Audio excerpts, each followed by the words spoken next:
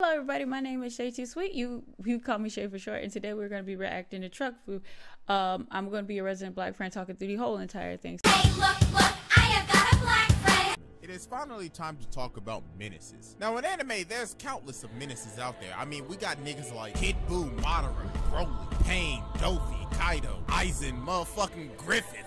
I'm about to say Deku is a menace. Like, Deku don't understand, like, people don't want to be his friend. Like, Deku literally, he's like, hey, yo, you don't want to be my friend? Let me tell you my deepest, darkest secret. I just don't give a fuck. Like, we could go on and on because there's so many of them out there. But there is one being that stands above them all. This being has terrorized anime since the beginning of time. It has taken multiple forms and has taken multiple bodies. But yes, I am talking about the isekai sending machine himself, TRUCK-KUN. TRUCK-KUN is the biggest menace in anime history. I mean, yo, this truck is out here smacking niggas and shouting them on a daily basis. And what makes it seem such a savage, it has zero emotion, so it doesn't give a fuck. Sometimes you wonder, is there even a driver back there? Is this an evil version of Optimus Prime? Like, did my nigga defect to the Decepticons or some shit?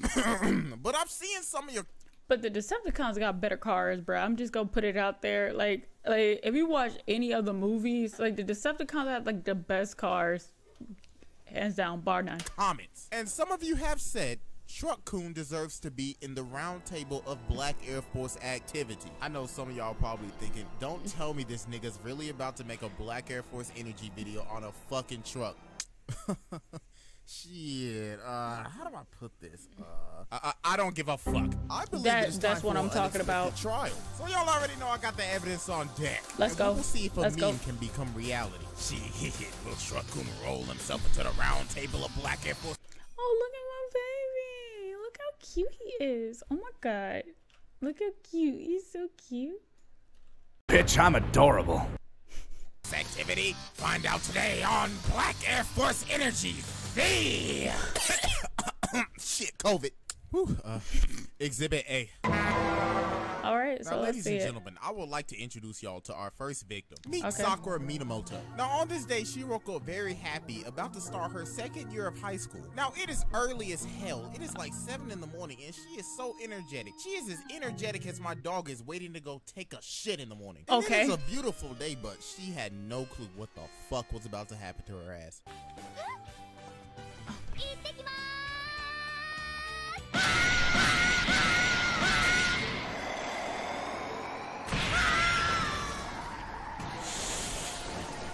Oh my god. That's kind of her fault. But what about the victim? Oh yes, the victim. At what point does personal responsibility become a factor in this equation? No offense. It's kind of her fault because she just like ran out, didn't look both ways for across the street. Okay. Damn, nigga smacked the shit out of her ass. This she got air. Hit her so hard, it replayed 5 different times at 5 different angles at 5 different types of speed. Now, we all know in anime, if a nigga hits somebody and it replays multiple times, you know damn well that was a hard-ass hit. Damn, you hit that nigga so hard it replayed 3 different times. Like the finishing blow, my nigga. Like, he sent this bitch flying, and she is dead as hell. So fucking dead. Like, she came back as a fucking zombie, nigga. Now, I ain't gonna lie, though. Back when she said this line right here, she said that she's kind of a klutz. And I mean, shit, she was not happy because this dude is a dumbass. Who the fuck just goes out into the street without looking to the left or the right, my nigga? Like, bitch, did you forget the #1 rule that your parents tell you as a kid? Honey, look both ways before you cross the street. Thank you. Like, bitch, what the fuck are you doing? Stupid as hell. You deserve to get hit by that goddamn truck, goddammit. So thank you. She became a zombie and everything. She had to think in her head, all right, I learned my lesson. Look both ways before you cross the street, right? Right? Wrong. Wrong. Wrong.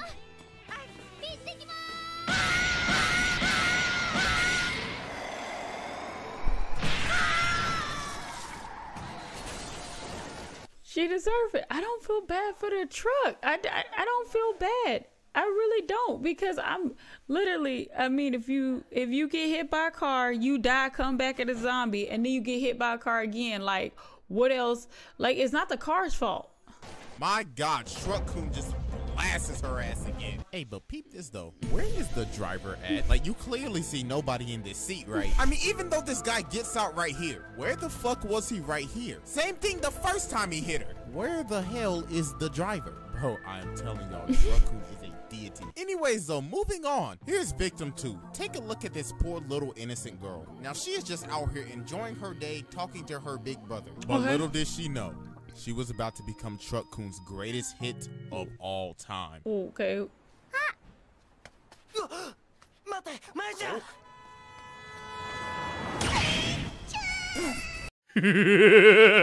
Oh God. Oh my God, yo, the nigga didn't even slow down. This truck hit this little girl harder than EDP on the prowl. Like, my God, bro, her body is gone. Like, my God, bro, that was a one-way ticket to the damn Shadow Realm. Like, she got isekai real quick. And look at homie, bro, he like, what the fuck just happened?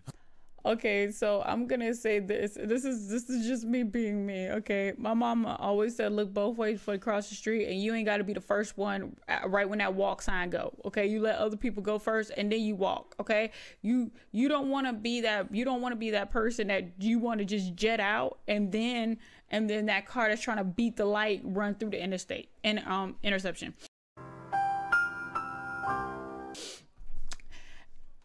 It's kind of her fault too, cause shoot, let my baby sister run off and I'm right beside her and she think that's cute. Wrong answer! I couldn't do that with my older sister. Wrong answer!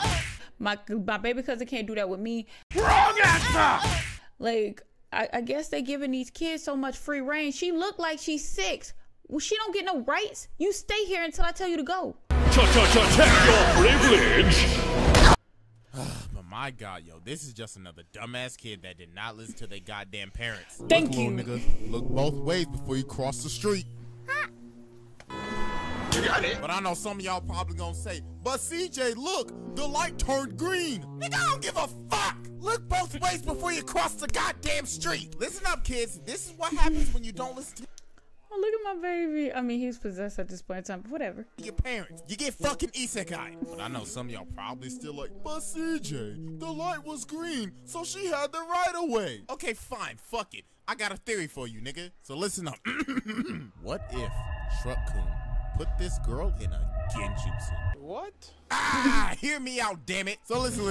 Why is she the only one that goes out into the street? And everybody out here looking at her like, what the fuck is this stupid ass bitch doing? What if the light was red for them and it was green for her? So that's how TRUCK-KUN led her to come out into the street to get fucking annihilated. Hey, but you know what? That's just a theory though. But I just want y'all to see the carnage of TRUCK-KUN. How he blasted this girl into 3 pieces of meat, Connie style, nigga. And then some nigga like, wow, look at that dragation. Wow, bruh. Look both ways before you cross the street, okay? like, call an ambulance. What the fuck is an ambulance gonna do, my nigga? She is dead as hell. And then look at all y'all at the funeral, sad and shit. I hope y'all learned a valuable lesson. Look both ways before you cross the fucking street, or TRUCK-KUN's gonna come out of nowhere and put your ass to sleep. So what we already seen, like what, like 2-3 examples of a truck hitting a person that did not look both ways before to cross the street. I don't think it's a menace. I just think this helps out with the Darwin Awards a little bit. Like, bro, this is a problem in anime. Like, niggas don't even know how to look both ways before they cross the damn street. Even the parents sometimes like, look at these dumbass motherfuckers.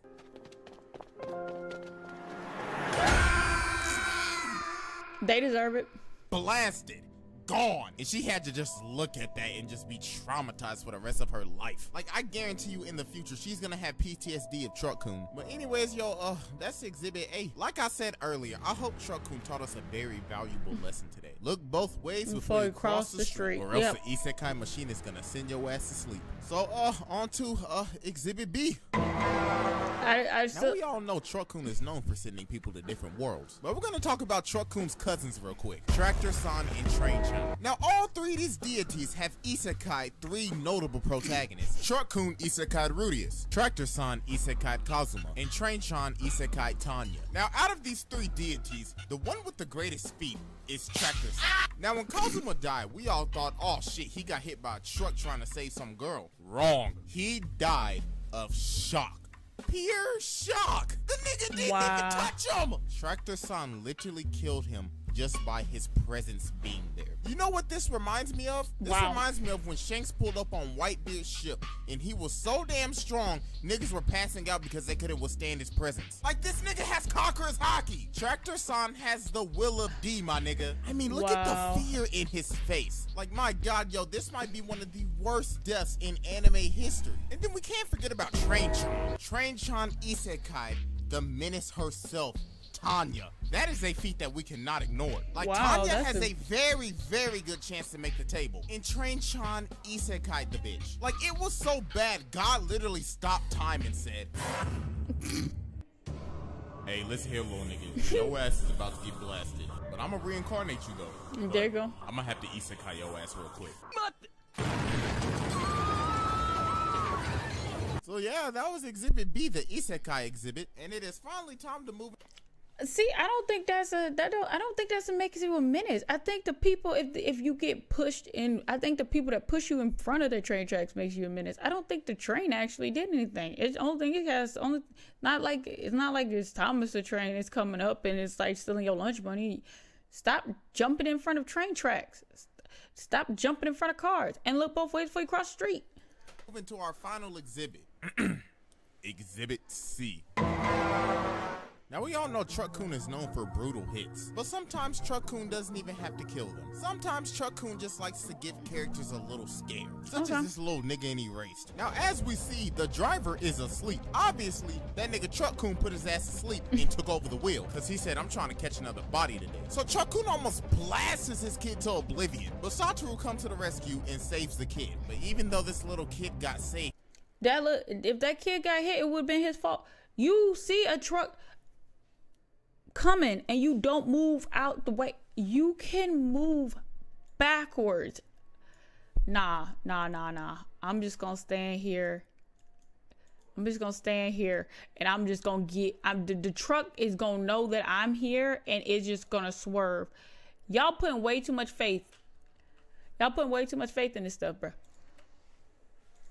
you can see the fear in his eyes, the fear in his face. This little nigga's gonna be traumatized for the rest of his life. But what if I told y'all the kid wasn't the target? What if I told you that Satoru was the target? See, TRUCK-KUN knew Satoru was gonna be a protagonist and help this kid, so he took advantage of that. He said, fine, I won't kill this little nigga, I'ma kill you. So Satoru grabs onto him as planned, then TRUCK-KUN beautifully assists his ass to goddamn Kar-sama to finish him off.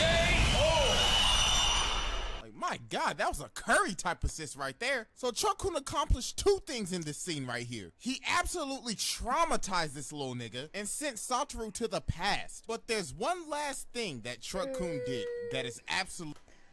Bruh, I'll be a good defense attorney. Don't blame Truck for that one. I blame that stupid kid that could have walked backwards. And then you always have to have a captain save out. And then that's how you end up getting hurt, bruh.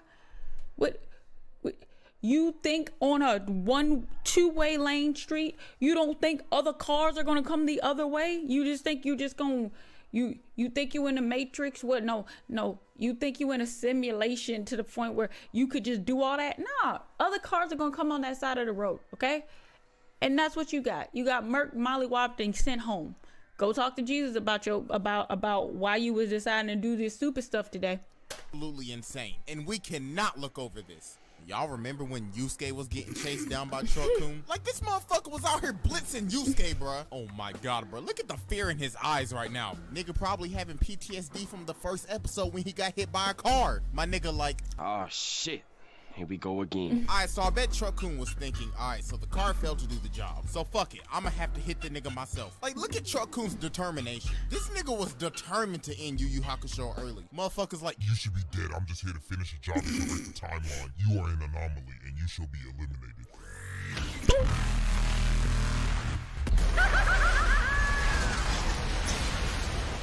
I'm telling y'all, Truck-Kun is a divine being that watches and sits over all the anime universes to make sure everything goes according to plan. Okay, we really need a bigger table now. Because the ultimate mechanical life form has entered the round table of Black Air Force activity. Like this nigga. I'm telling you, I don't think he's a menace. I don't think he's a menace to society at all, okay? I don't. He's a god. Like, he literally goes into each anime patrolling, looking for stupid niggas to run the fuck over. I mean, Truck-Kun is the anime Shinigami. He is the god of death. I mean, no wonder when Light wrote this man's name in the death note, Truck-Kun came and cleaned his ass up. Like, just mop the nigga off the floor. No warning or nothing. So make way, this nigga is here. So yeah, Okay, so that was Truck-Kun is a menace. I don't think Truck-Kun is a menace. Okay, that last clip of them driving through the thing. Okay, yeah, that makes it a menace. That's some evidence against it. But a lot of this stuff is just like a Darwin Award. Like they're doing stuff intentionally to get hurt. So like, am I mad at the truck? No. Why was that girl biking in the opposite lane? What, you don't think another car is going? Anything could have came by and killed her, okay? People running out without looking both ways, and people just being I'm sorry. So that was my thoughts on that. That was my reaction. Thank you. I want to try to find Vegeta is a menace, because I promise you, if I can defend Truck-Kun, I can defend Vegeta with all my might, because Vegeta has never did anything wrong, and that's what I'm going to stand by. Hello, so again, my name is Shaytosweet. You can call me Shay for short. And like my grandmother always says, so long.